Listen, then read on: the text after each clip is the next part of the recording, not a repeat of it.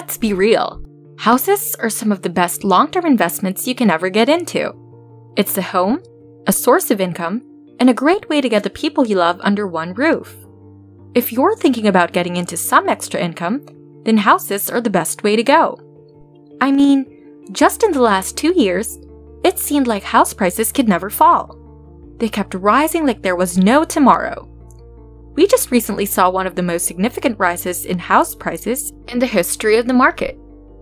Imagine an asset that rises in value by 1 or 2%, suddenly rising by over 20%.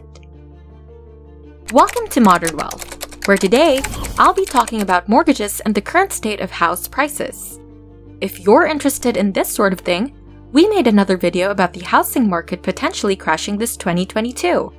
Make sure to check that video out.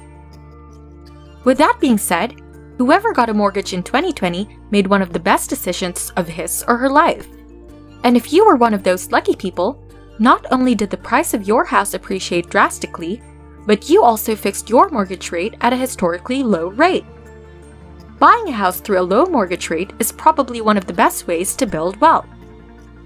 You're going to pay for rent anyways, so why not pay for the mortgage and generate wealth over time? Even if you aren't going to live there, if the mortgage rate is low enough, renting it out will not only cover the mortgage payments, but also generate some income. Unfortunately, that has changed in the last couple of months. As the Fed is tackling inflation, house prices are beginning to shake. You can no longer get a 3% mortgage rate. When it comes to mortgage rates, a single percentage point already makes a huge difference, let alone 2 or 3%. In fact, the average down payment in the US is just 6%. A $500,000 house, including taxes and fees at 3%, would equal around $2,979. If we take the exact same house but with a 6% mortgage rate, the price would shoot up to $3,824.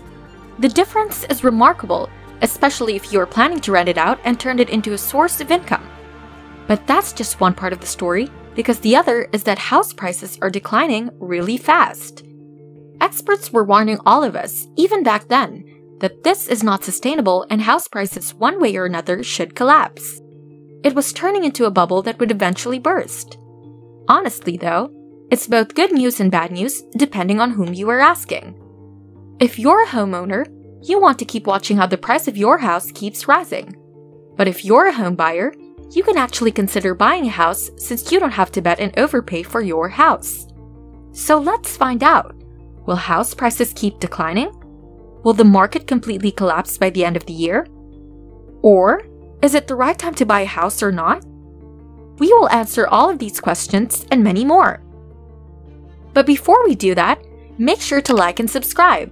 That will definitely help this channel out and let us know that you like the content that we make. We'll continue to make more informed financial videos like this. Now, back to the video. So let's first look at what happened. Long story short, when the pandemic hit the world, the Fed was so worried that the economy would collapse that it instantly lowered the rates to literally 0%, especially after March's stock market crash. Low interest rates led to low mortgage rates, which pushed demand to increase. At the same time, the pandemic slowed down supply chains, which created a shortage of materials in the market and decreased the supply of houses in the market. On top of this entire mess, people were worried to sell their houses since the future seemed unpredictable. This whole charade further lowered the supply.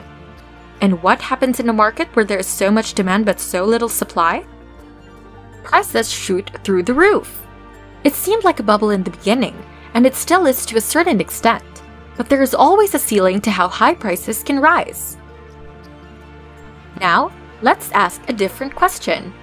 What happens when mortgage rates rise? Not only will that slow down the demand, but also push banks to approve smaller mortgages. So let's go back to the example we talked about in the beginning. If the bank would approve you a $3,000 monthly payment on your income, at 3% you could have got a $500,000 house. But now, at 6%, you no longer can afford $500,000 because at a 6% mortgage rate, you have to make enough money to be able to make a $3,800 monthly payment, which again, lowers the demand, and eventually leads to prices declining. But not everything is so crystal clear. How would prices keep declining when there is a worldwide inflation? A general increase in prices will increase the price of materials to build new homes, which will overall increase house prices. Inflation isn't going to stop anytime soon either. It'll take the Fed at least a year to bring it down to 3 or 4%. Regardless, if we look at the numbers, the median house price has already decreased, and this has a psychological effect. When house prices are rising, people rush to buy homes, afraid that if they don't buy now, they will have to overpay in the future. But the absolutely opposite happens when prices are declining.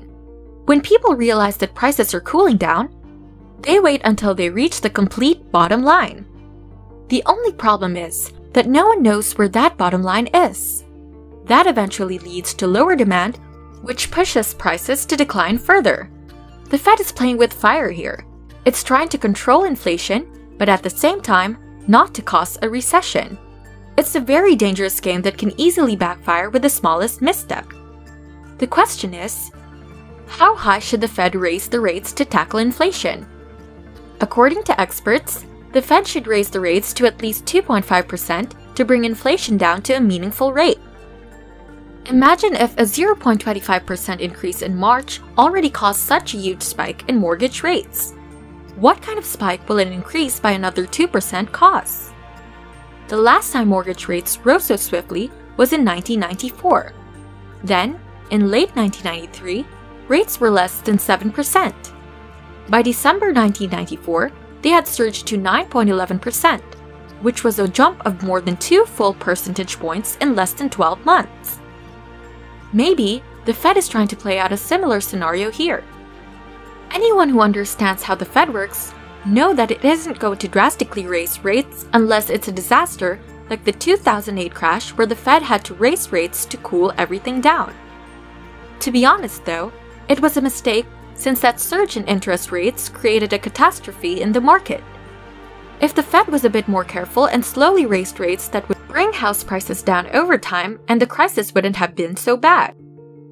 So, the Fed would rather let inflation slightly get out of hand than slow down or even freeze the economic machine. That's why many investors believe that inflation could last for another 5 years. Maybe not at 8 or 9%, but something around 5 or 6%. There is a lot of evidence to back that claim, which we didn't include here. Like what would happen if China suddenly started a full invasion of Taiwan? The shortages that war is going to create are beyond anyone's imagination. Inflation is going to be so high that even if the Fed raises rates to 10%, it wouldn't make any difference. Let's hope, though, that that never happens. The main question is, will the market crash by the end of the year? The answer is probably no. It's true that the supply of homes is back to pre-pandemic levels and mortgage rates are rising, but that's not enough. There was already a shortage of homes in the market prior to the pandemic, so restoring the supply to the previous level isn't going to make a huge difference. Will prices keep declining? Most probably yes. In fact, it's already happening as we speak. And it might continue to happen until the end of the year. But didn't a 20% increase in house prices create a bubble? Well, 1 out of $5 in the economy was printed during the pandemic. So you can't really expect to throw that much money into the economy and expect prices to remain the same. Although the housing market does look like it's getting back to pre-pandemic levels, it still might take some time before the housing market gets back to its full potential. Still, I do think it's a great investment to get into once everything clears. Just keep your eyes peeled for any development and you'll be on the way to making a great investment. If you found this video helpful, make sure to like and subscribe. Thanks for watching! And if you want to learn a few more tips and tricks to handling your money or your money-making skills, make sure to subscribe. We'll see you in the next video. Cheers!